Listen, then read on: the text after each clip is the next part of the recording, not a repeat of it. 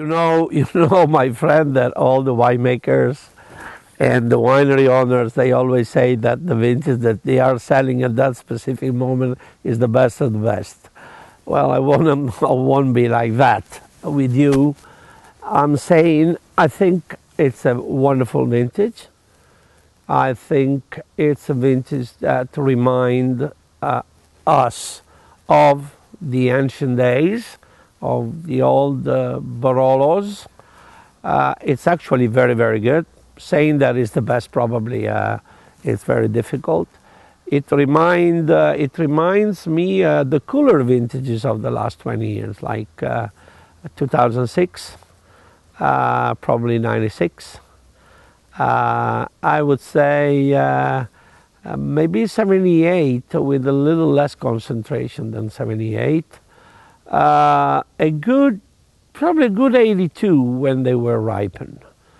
So we go on cooler vintages, real straight forward Nebbiolo style, which is important in these days because the purity and the character of the grape variety seems to be very, very appreciated by the public, by the connoisseur, by the wine lover, and this is what is making Barolo completely different from any other wines that we can find in the world, and only grown here.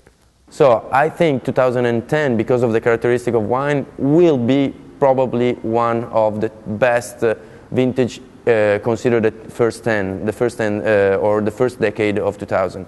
Close to 2008, probably better than 2008 because you know, I find more elegance and balance in 2010.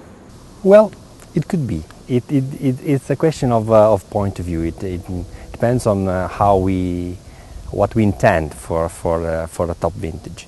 If we believe that pleasance is the key point for wine, I think 2010 could be very close to be one of the very best vintages, because a wine at the end of the day is something that must provide pleasure. Is not about potential of aging. Sometimes it's even not about complexity, but it's about impact.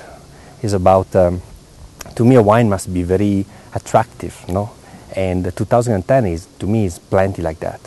I think it's too early now to say. Could be, but to say now, I think it's a little early. It's possible.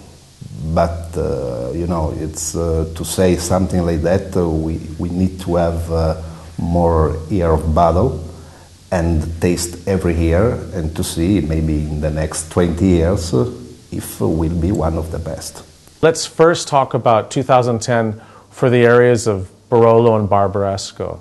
I think that clearly Barolo was much better overall. There's more exciting wines. Barbaresco, there's a number of wines that are slightly diluted. I think that they had quite a bit of rain in September, and that caused some dilution in the grapes. Barolo had slightly better weather.